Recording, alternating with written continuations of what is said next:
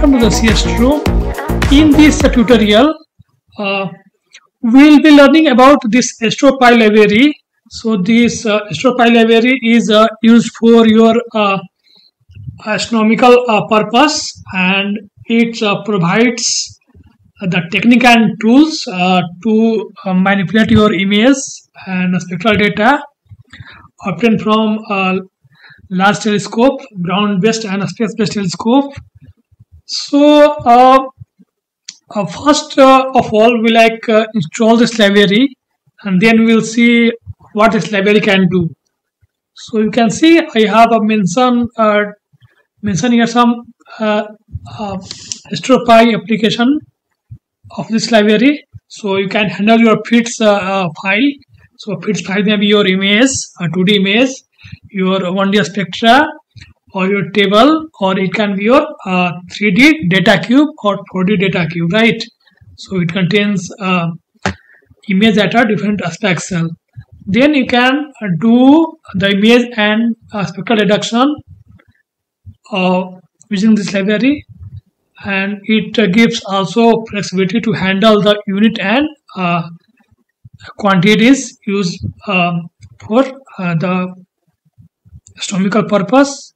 You can also do fitting and modeling like Gaussian, linear, Moffett, and with the dimension of one-dimensional or two-dimensional model you can fit.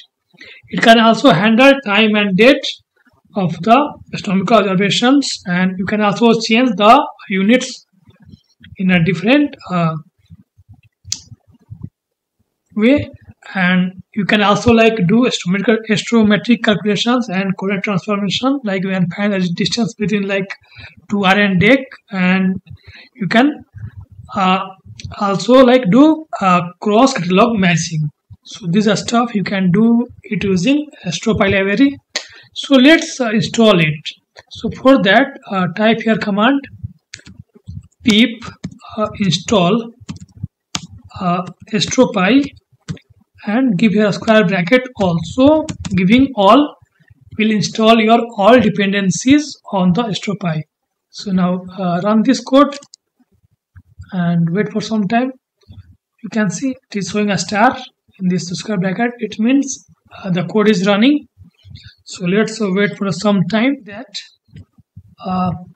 requirement already satisfied. So it seems that in my system this AstroPy package is already installed, right?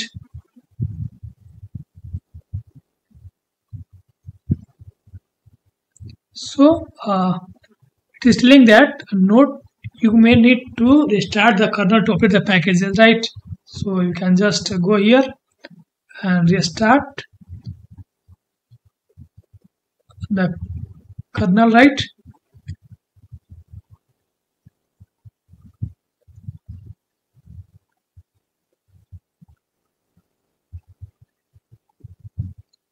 Now you can try you can import AstroPy.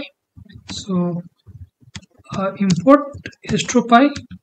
So if it runs, then it means that your library has been installed. So from next tutorial onwards, we'll be learning this application using AstroPy. So stay tuned. Thank you.